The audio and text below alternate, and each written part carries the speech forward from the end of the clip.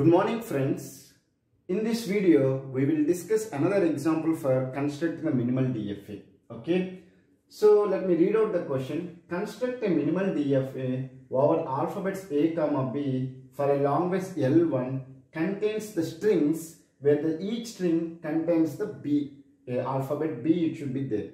So before constructing the minimal DFA, I want to find what are the strings which belongs to longest L1 and what are the strings which does not belongs to longest L1. So first let me find out what are the strings which belongs to longest L1. So first I need to find whether the epsilon belongs to this longest. Now epsilon does not belongs to, because length is 0, epsilon is not, because epsilon does not contains B. Okay, so epsilon is eliminated. Can it have A? No, it cannot have A because A does not have the B. So with length 1, only B is allowed. Of length 2, we will see AB is allowed, BA is allowed, BB is allowed. So these are the strings which possible over alphabet A comma B of length 2. We will see of length 3. Length 3 will have AAB, okay, ABA, ABB. Okay, then you have BAB, BBA, then 3Bs. And similarly you can find, so these are the strings of length 3, then you can find of length 4, length 5, so on. So first tell me whether it is a finite longest or infinite longest. It is an infinite longest. So if it is an infinite longest, there is a possibility of a DFA is available. For some infinite longest we will not have the DFAs, we will discuss them in the later. But if it is a finite longest, you will have the DFA. If it is infinite longest, there may be a chance that you will not have the DFA. So let's see whether we have a DFA for this one or not. If it is there, what is that minimal DFA, we will discuss. Okay, so now first let me construct the skeleton, means the basic one I want to draw. So you are in the Q0. If you have seen the B, you should accept. So from an initial state on B, I am reaching to a final state called Q1. So it is accepted. Now we will see AB. Okay, or we will see AB, or we will see AAB, we will see AAB. All these things, it should be accepted. So it even AB, AAB, all these things are contains the B. So I can say that it is allowed.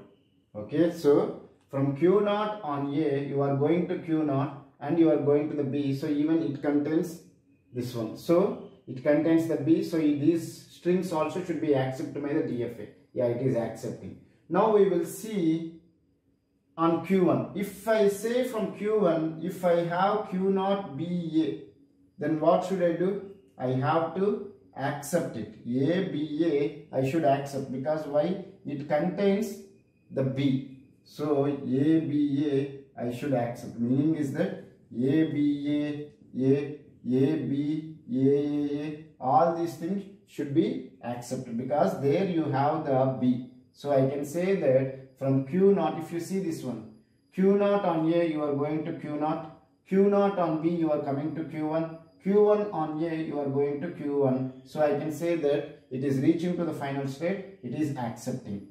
Even ABAA, it will be accepted, because if you are reaching Q1 here, after Q1 on A, you will go to Q1 itself. So even here also it is accepting. So these are the strings are accepting, it is okay. Now we will see AB, then B, what should I do? AB on B, what should I do? Or AB, B like this, or A, B followed by any number of B's. What should I do? It should be accepted. Is it clear? It should be accepted. If you see that A, B, B, whether it is accepting or not. Q0 on A, you are going to Q0. Q0 on B, you are going to Q1. Q1 on B, you are going to Q1. So it is reaching to the final state. So it should be accepted. Any number of B's, it should be accepted. Now we will see what are the strings which we have written, whether all the strings are accepting or not. Single B is accepting. AB, it is accepting. B, A, it is accepting. BB is accepting. Now we will see AA. AA, whether it should be accepted or not. It should not be accepted because AA does not belong to this language L1. So if we construct the DFA for this language, what are the strings which does not belong to language L1 should not be accepted by the DFA. So we will see. I am in state Q0, initial state. On A, where I am going? Q0 on A, I am going to Q0 itself. Now Q0 on A, again I am going to Q0. So Q0 is the state we are going after reading the AA from the input state called Q0. Whether Q0 is a final state or non-final state. It is not a final state, so it should not be, it is not accepting and it should not be accepted. Okay, no problem. We will see AAB is accepting or not. AAB is accepting. ABA is accepting. Then ABB is accepting. BAB is accepting.